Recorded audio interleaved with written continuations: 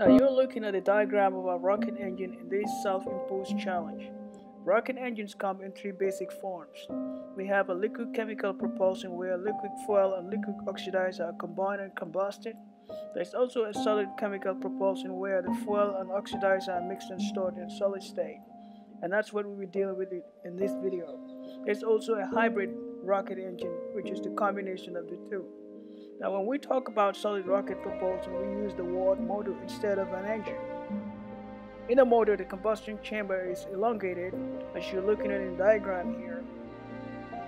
Now here we are at the dump site looking for possible material that we can use for the construction of our vehicle. And from here, we were able to get a material that helps us to build something that looks like what we'll be seeing shortly. Now from the dump site, we're able to get a scrap materials to help build the design that I showed you on paper. Here are the parts of the solid rocket motors that have been sewn. So let's go ahead and do a static test.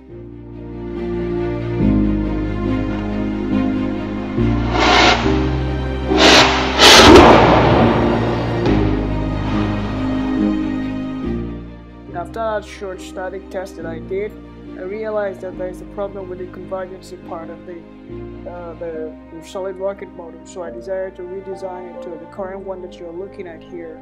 So from now on, this will be my main solid rocket. Here are the parts of the redesigned version of the solid rocket motor before being assembled.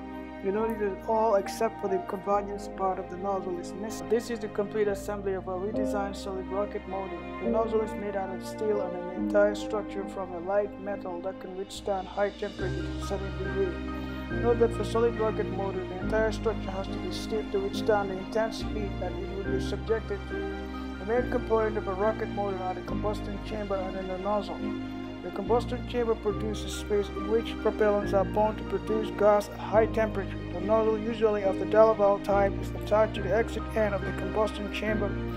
The nozzle is of the convergent divergent type, in which excess gases are accelerated so that the smallest cross-sectional area of the throat they obtain a local speed of sound, and in the divergent section, these gases are further accelerated to supersonic velocity. This will be our thrust chamber when we made the transition to a liquid rocket engine in the future. So see you in the next video for more intense activity.